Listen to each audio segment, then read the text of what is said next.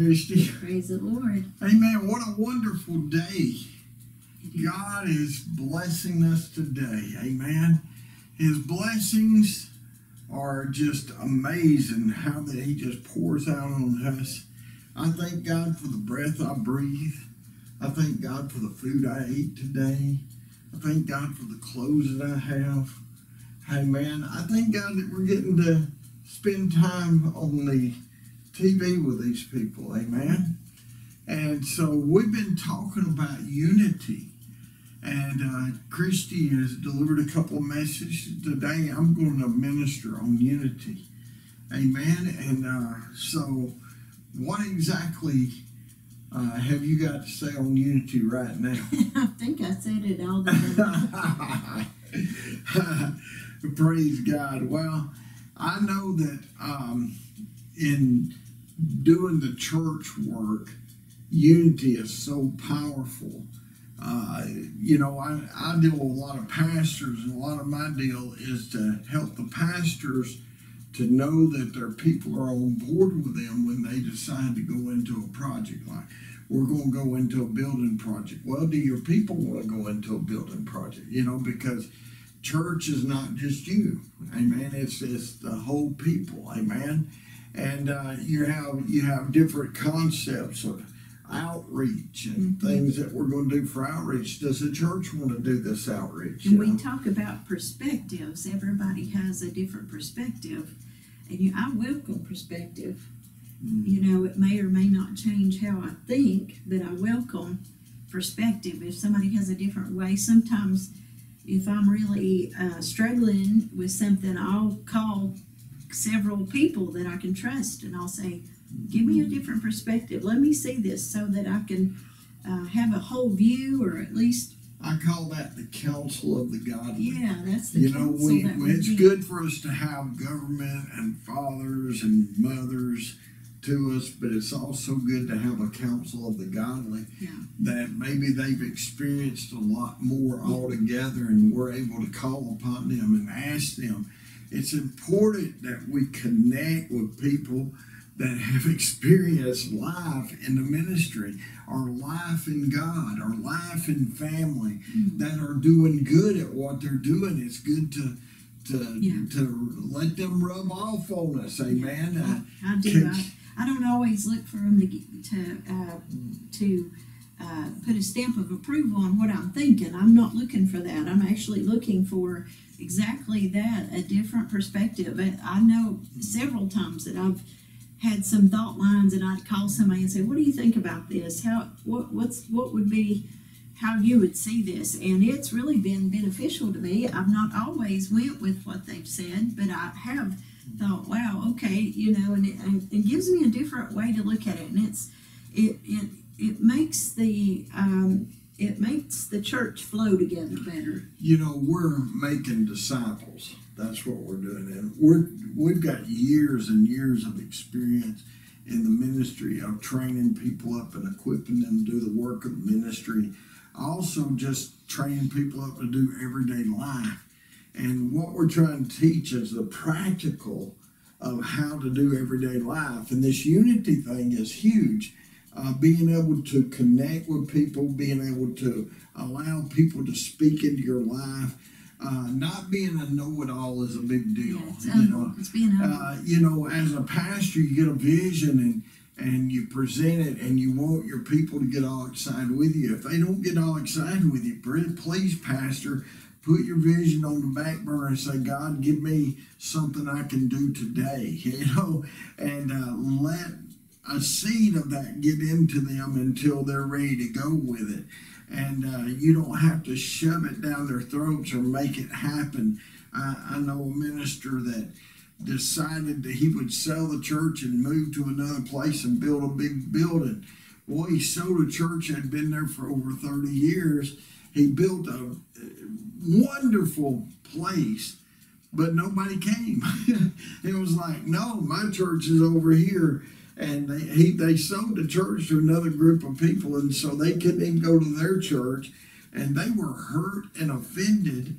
But the pastor was able to do what he wanted to do, which was to build a church in another area and to have a lot of land to do a lot of outreach and things that they wanted to do in the community. But the people weren't on board with it. I think what people a lot of times do is they look for people that say yes to everything, and so that they don't ever have to humble themselves and be able to flow with people. If you're not under authority, or you're not able to be influenced by authority, then you probably don't need to be in leadership.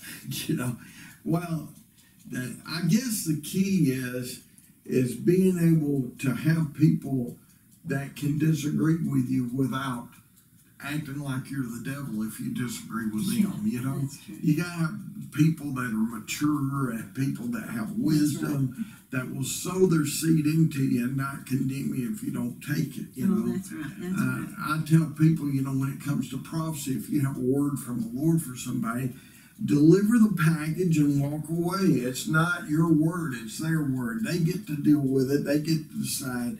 Don't judge them as to whether they do it today or tomorrow or next day. Sometimes that word will come past 10 years from now, 15 years from now. And so learning the wisdom of operating with God, I don't know how many of y'all have prayed and you're expecting God to do something now, and he shows up 4 days late and he's still on time, and it just seems that God is not as in a big a hurry as we are. And so being in unity with people, coming into agreement, takes time. It takes effort. You've got to get to know each other. One of the things I did with one of the elders at our church one time, this is back 30 years ago when I was pastoring another church, I took them all bowling. And they went out bowling, and you got the pins and the ball. And you know what I did? I had them bowl, and we found out who was competitive, who had attitudes. We found out who had to win no matter what. Who's a sore loser? Yeah, and by finding those things, it helped us to relate to each other and deal with each other, and realize, hey man, I'm a human.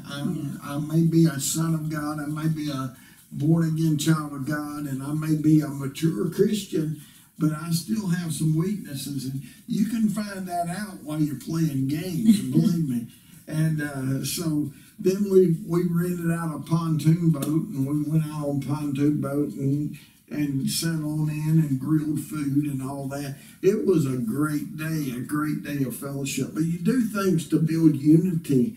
If you were building a church, you'd want to build unity amongst your leadership. You'd want your leaders to know each other and be for each other and be able to speak the truth and love to each other. Amen? That's right. And in the home, you've got the same situation. You got a husband, a wife, and children. And if that husband and wife is not in agreement and unity, the children will play you against each other until you're ready to divorce your mate. And you don't want to get there. You don't want to go there. So you want to work together on the team. The home team is the husband and wife.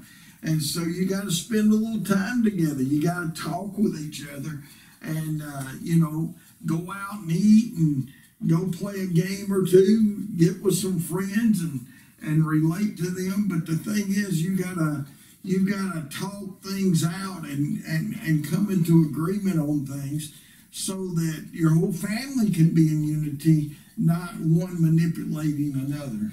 Yeah, and I think a word that I want to say is valued. They got to feel valued. Yeah. Everybody needs to feel valued. Well, and that is true. Everybody is looking to be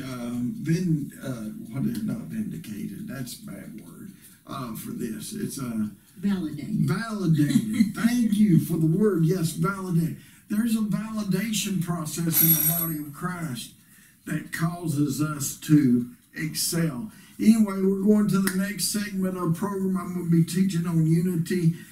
Join with us through the commercial. Amen.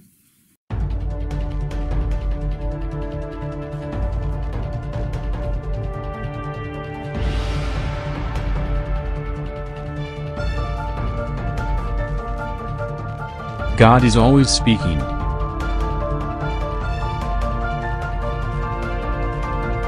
God desires a relationship with you.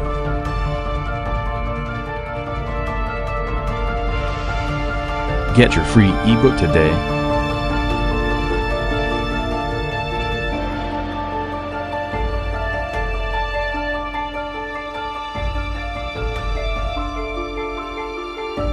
Well, praise the Lord. Amen. We're back, and I want to share a word with you out of Ephesians chapter 4. I believe that Ephesians chapter 4 is God's way of us growing up. If you're going to grow up in the Lord, if you're going to be mature in the Lord, it's going to require that you connect with people. Amen. God has called us to connect to people. And I know that there are some people that I spoke to through the years, and they'd say, well, I just get all my gospel off the TV. Well, thank God we're on TV too, but being a minister, I know you can't grow unless you have other people to try it out on. Amen. For instance, we teach love that passes knowledge. You won't learn how to love past knowledge until you have connected to people and been involved with people. And so the scripture I will read to you is in the, Ephesians chapter 4, and it's talking about Jesus after he descended and then he ascended, and he let everybody out of the bosom of Abraham into heaven. It says, and he himself gave some apostles, some prophets, some evangelists, some pastors and teachers, for the equipping of the saints, for the work of the ministry, for the edifying of the body of Christ. So it was for the equipping of the saints, for the work of the ministry, and for the edifying of the body of Christ. That's why these gifts have been given, till we all come into the unity of the faith. And so God is wanting us to come into unity in our faith and the knowledge of the Son of God. And this is so important, to a perfect man, to the measure of the stature of the fullness of Christ.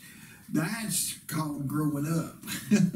When you grow up, you come into that place that you know who Jesus is, and you are walking perfect before God. You remember he told Abraham, be thou perfect and walk before me and be thou perfect.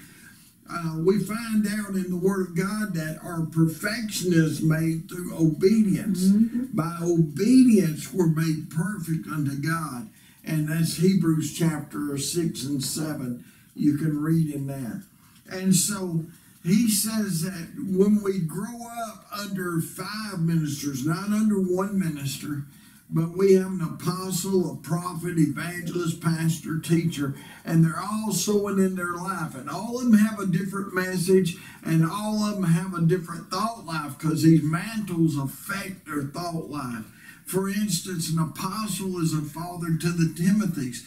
He's not a good person to minister to the body on a regular person, but he can train up the people that do minister to the body.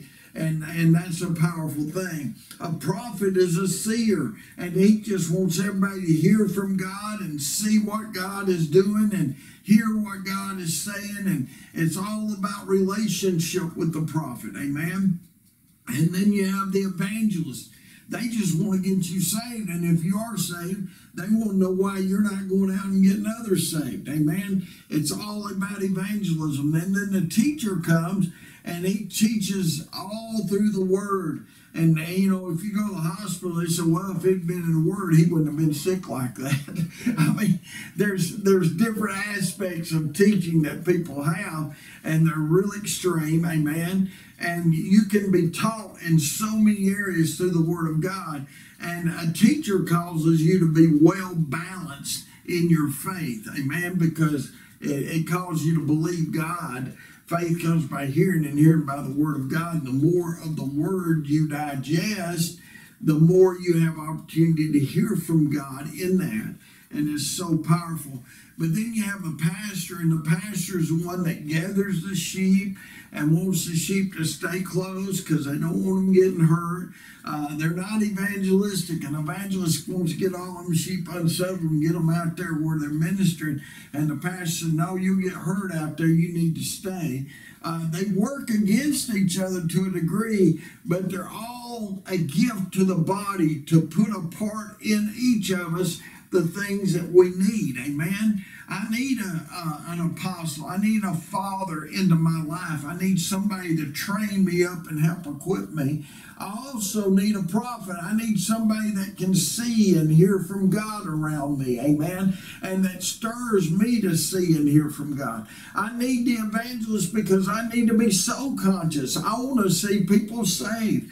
Every program we have, we pray a prayer of salvation with everybody on the program because we want people saved. Amen. And we want you to know that you need to win people to the Lord. You need to win Jesus.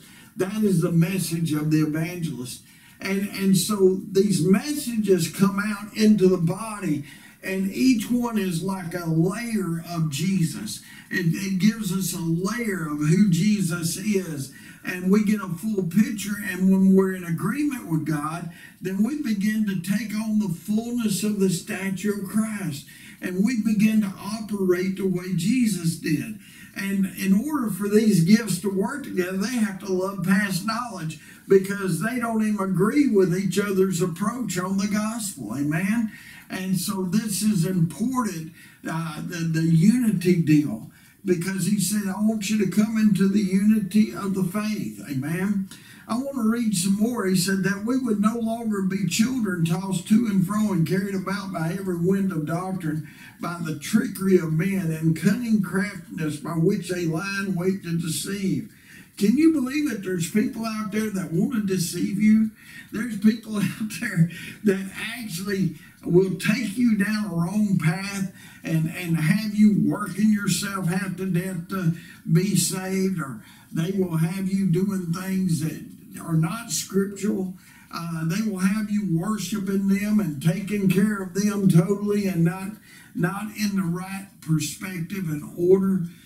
You need to be around people that love Jesus, that's growing in Jesus, and you need to be around the mature gifts, and we need to pray for the pastors to allow those mature gifts to come up and come up around them to visit the church and preach and sow into the congregation so that we can all grow up. Y'all, we're not supposed to be just a group of people that gather in a barn and just sit there singing when we all get to heaven, what a day of rejoicing that will be. We're supposed to grow up, and we're supposed to have the ministry of Jesus. He's the head of the body, amen? And so he's working in our life, and we want that to happen, glory to God. Now listen to what he says. Hallelujah. He says, but speaking the truth in love may grow up in all things into him who is the head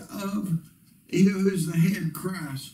So I've got to learn to be around people and speak the truth in love. That means I may disagree with something you're doing, and I've got to be, if I'm in a relationship with you and you know I love you, then I can speak the truth to you in love. If I'm not in a relationship, if I'm out of fellowship and I just come walking in and see something and declare it to you, you're more apt to do what every other flesh person would do. Who are they? Who are they to say this to me? Who are they to think, who are they to be advising me? That's the key for relationship. My mother and father could correct me and discipline me because it was my mother and father. They was involved in me eating. They was involved in me going to school. They was involved in everything going on with me. Well, in the church, we're supposed to connect with each other in like manner. And there's lots of mamas out there. There's lots of daddies out there in the body of Christ. And we connect. And when we connect, when we start going off track, they will speak the truth in love to us. And what happens when they speak the truth in love, it says, of whom the whole body joined and knit together by what every joint supplies, according to the effective working by which every part does its share, causes growth of the body to the edifying of itself in love. And so we grow and we are edified, and it is in love. Amen. And so when we're in the church and we're in the family, this is not a mean thing. I'm going to teach them something. I'm going to tell on them. I'm going to get everybody mad at them. No, that's not love. This thing is love. That love covers all sin. Love doesn't cover a multitude of sins. That's what it says in one place. But another place it says love covers all sin. I am not eager to expose where you're wrong. I'm not eager for you to expose where I'm wrong. But I do want you to love me and speak the truth in love. And I want you to give me a clue of how to do something right that I am doing wrong. Amen? And that is where unity plays in. And so you have this happen in home Bible studies where they're fellowshipping and praying with each other, and there's open discussion. You have it in Sunday school classes in church where the Sunday school people talk and they go over scripture together, amen, and things like that. You have it when the body of Christ comes to church. It's a little more forum of somebody ministering to you and you not actually communicating with the body, but it is necessary for the apostle, prophet, evangelist, pastor, and teacher to move in your life. Amen. Hallelujah. And so we need to come together in unity, and we need to grow up. And if you're not in unity with the body, you will not grow up. You will be blessed and receive the blessing of God as you fellowship with the body. God bless you. Join us the next segment. We're praying for you.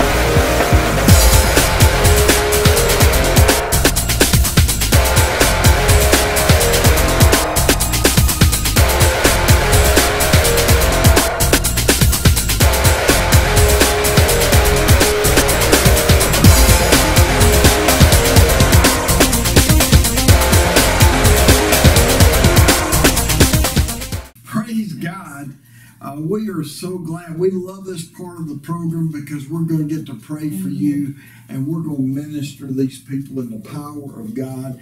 We believe that the power of God is present to heal everybody under the sound of our voice. I believe that you can be healed, amen. Just like Jesus, when they lowered the man down in the bed in the home, the power of God was present to heal them all, but only that man got healed. Everybody there could have gotten healed. Don't let one person get your blessing. You need to get it all for you too. Amen. Let God heal you. It's like a prayer line where somebody comes in line and says, can you pray for my mama? Can you pray for my daddy? And I'm saying, well, what do you need? Come on. And we need to receive prayer for ourselves. And so we're going to pray in the power of the Holy Ghost. But the first prayer we're going to pray is a prayer of salvation. And Christy, I'll pray the prayer and you just repeat it after me. And then we're going to start moving in God and letting God heal people. Amen. Deliver people, set you free in the name of Jesus. If you've never received Jesus Christ, your Lord and Savior, or you're not comfortable with knowing that you are saved, then pray this prayer with us. I believe God's drawing you. You wouldn't be here. Amen. And so we're going to pray this prayer, and let's just do it. Say, Father God, right now in the name of Jesus, right now in the name of Jesus, I believe that Jesus is your Son. That Jesus is your Son. He was born of the Virgin Mary. He was born of the Virgin Mary. He lived a life of example. He lived a life of example for me to follow. For me to follow. He hung on a tree. tree, He hung on a tree on Calvary's on cross, Calvary's and cross. shed his blood He shed his blood to remove my sin. to remove my He sins. redeemed me from a curse. He redeemed me from a curse. God, they laid him in a borrowed tomb, God, they laid him in a borrowed tomb. and 3 days later, you raised him from the dead. 3 days later, you raised him from the I dead. believe that with my heart. I believe that with my I heart. repent of my sins. I repent of my sins. And I say, Jesus, And I say, Jesus, be Lord of my be life. Lord of my life. Save me now. Save me now. Wash me in the blood. Wash me in the blood. Make me a new creature. Make me a new creature. Clean my slate. Clean my slate. Make me whole. Make me whole. Let me fellowship God. Let me fellowship In God. Jesus' In name. Jesus' name. Now, I've got to pray this with you. Pray this. Jesus has a baptism. I want to introduce you to the Holy Spirit. Say, Jesus, Jesus, I need your baptism. I need your baptism. It's the promise of the Father. It is the promise of the Holy Father. Spirit, you are welcome in me. Holy Spirit, you are welcome in me. Jesus, baptize me in the Holy Ghost. Jesus baptized me in the Holy Ghost. Holy Spirit, Holy Spirit manifest in my life. manifest in my In life. power. In power. Manifest as a comforter. Manifest as a comforter. As a teacher. As a teacher. And let me have tongues of fire. Let me have tongues of fire. Let me pray in the Spirit. Let me pray in the Spirit. In the name of Jesus. In the name of Jesus. Now, I believe that you just prayed that and the Holy Spirit is there. Amen. You may not have your prayer language because we didn't really give time for that, but in a minute, you can just be, when you feel the Holy Spirit come up on you, if you just take a deep breath in and begin to speak, you will speak in tongues and there'll be a fluent language come to your mouth. And it's that simple. It's not complicated. Amen. You just don't know how to talk out of your stomach, so you're learning how to do it. You just go, La da Dios sakayando mata hey sakoriando mata, and the language just come and it'll just flow out of you, and you can pray the perfect will of God with that language in the name of Jesus. Hallelujah, Christy. I'm telling you, God is healing people. It's in the Spirit. Amen. He wants to heal people right now. And I'm taking authority over arthritis. It's like in joints all over your body, different ones in your back, in your arms, and your elbows, and your fingers, and your toes, and your feet. I break the power of arthritis and I command it to go. God is showing me that He's healing arthritis right now. In the name of Jesus, just move around and check yourself. The pain should leave. The crackling should go. You're being made whole in your joints. In the name of Jesus, your bones are being healed in the name of Jesus. The thing called bone spurs, like calcium deposits that come up on your bones and they hurt. In the name of Jesus, God is removing the bone spurs in Jesus' name. Amen. He's doing it right now. And you can check yourself, and if it was on your feet, it was on your, it's not there. It's not causing any more problem. Go ahead, Christy. Tony, somebody on their right side of their back has got pain right on the right side, down right under your shoulder blade. There's pain, and God says, I'm going to heal that right now. In Jesus' name, we command that to go. Pain, go in Jesus' name. Thank you, Lord. And